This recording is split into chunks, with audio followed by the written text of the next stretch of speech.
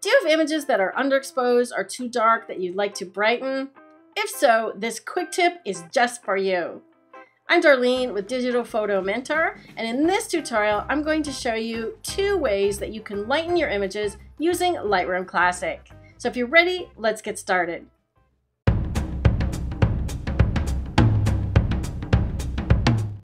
This one is going to be an easy one. So let me do this one in Lightroom, okay? Because this is Mickey's and he asked about darkening or brightening the dark parts, okay?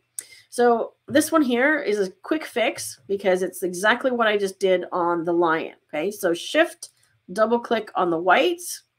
Then I'm just going to bring the exposure up, which is going to affect midtones, okay? Now I'm just going to use my Alt Option key to affect the sliders to make sure I'm not clipping anything, okay? We can do this dance, right? So increase exposure a little bit, lower the whites or the highlights to keep the clippings down, and then some black, right? Now you're not going to pick up any detail in this dark area here because it's completely black, right? Even if we open up the shadows, there's really nothing there. It's so underexposed, and this is a JPEG, but even if it was raw, you're not going to get any detail out of there. And to be honest, nor would I want detail there, right? If anything, I would actually retouch this out and leave it black and dark and very stark. So that's all I would do in terms of brightening this one, right? So 3 or 4 sliders and it's brightened up, okay?